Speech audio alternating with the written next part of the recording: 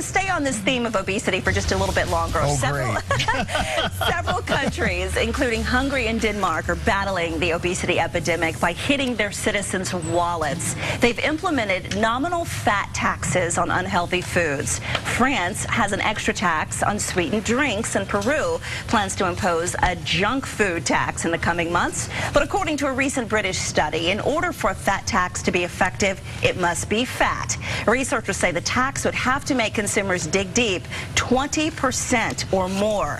With more than two-thirds of American adults overweight or obese, we're certainly straining the scales here in the U.S. of A. So we want to know what you think. Should there be a renewed push for a so-called fat tax right here in the U.S.?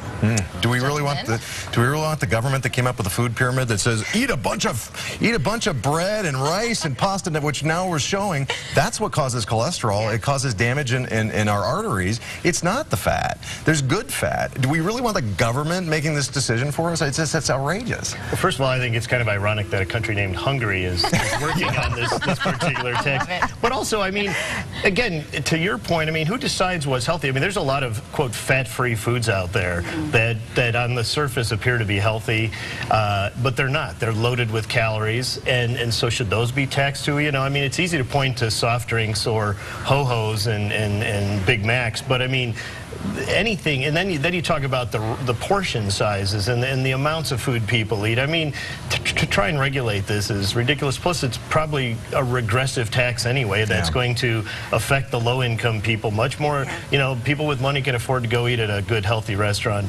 Poor people go to drive-thrus. And so many people agree with you. You know, I know folks who are very skinny who eat nothing but soda pop and candy, and they're this big, you know? So do you tax the person or the food? Right. That's the question. Here's what you're saying on Facebook.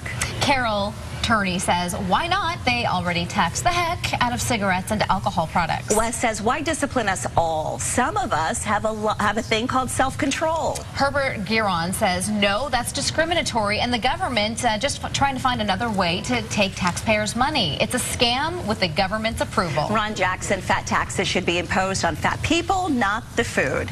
New York tried to push this through, a fat tax. So we want to tax the kid who got taken from his mom? No. What's going on? My goodness. Another debate for another day. Just move to Hungary. Eat all you want there. Opponents, though, are saying, hey, you know, we added the tax to the cigarettes, and we saw a big decrease in use. Yeah, but I mean, then you start talking about shoes that screw up your heels and your arches and your legs. Well, so we start taxing everything that's bad. I want you to hear this. The study suggested that an 18% tax, 18% on pizza and soda, could cut calorie intakes for enough Americans to lose 5 pounds in a year. And who's to say that pizza's unhealthy? I think it depends on where you get it. Well, I think your viewer hit it right on the head. Why punish the rest of us? I mean, you know, why should I have to pay a fat tax if I don't care about losing weight? Yeah, you know, and he apparently has some self-control because he mentioned one of my favorite meals, which is soda and ho-hos. Oh, man. Breakfast of champions. Yeah, exactly. All righty, keep the debate going on Facebook. Still to come on ABC.